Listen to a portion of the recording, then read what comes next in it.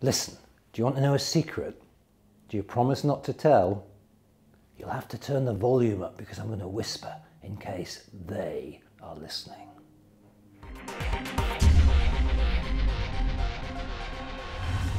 I was recently invited to join a select bunch of financial experts in the elevated surroundings of London's Guildhall. Why? To have lunch with Gibraltar's First Minister Fabian Picardo and Finance Minister Isola. I regard it as my mission to bring you information on wealth creation and wealth protection that you won't find in the usual places. So think of this gourmet lunch with champagne, beef Wellington and petit fours as drudgery I'm prepared to suffer on your behalf. And I have to say it was worth it. If you've been following my content for any length of time, you'll know that I regard Gibraltar as the best kept secret in Europe. Let the mediocre majority focus on the occasional stories about delays crossing the frontier caused by the latest tiff with the Spanish. If you want to be in the top 20% when it comes to wealth creation and wealth protection, you need to think differently to the crowd. Gibraltar's been British for 300 years, and no British government is going to let that change. Spain is completely broke and on the verge of asking for a Eurozone bailout, so regardless of the rhetoric, its government can't afford a costly fallout with Britain. The reality is Gibraltar's on a tear. Its GDP growth last year was 8%. Yes, that's better than China. 60% of all online gaming transactions worldwide are with companies based on the Rock. It's part of the EU and complies with all their requirements on corporate government, tax and fund management, and yet Gibraltar has no VAT, no capital gains tax, no wealth tax, no inheritance tax, and very low corporation tax. It's a bit like Britain was 40 or 50 years ago, before the zombie politicians took over with their tax and spend huge statism. There are two categories of citizenship that might be of interest to you.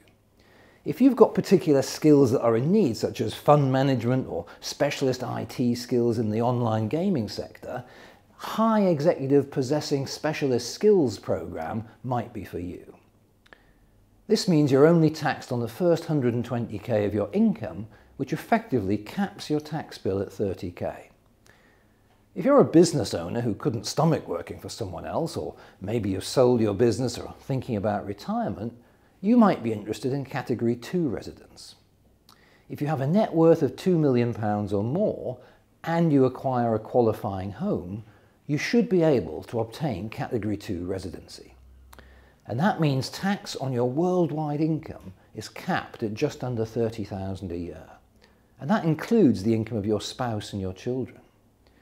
If you want to pass valuable family assets on to the next generation, wouldn't it be nice not to have to worry about inheritance tax?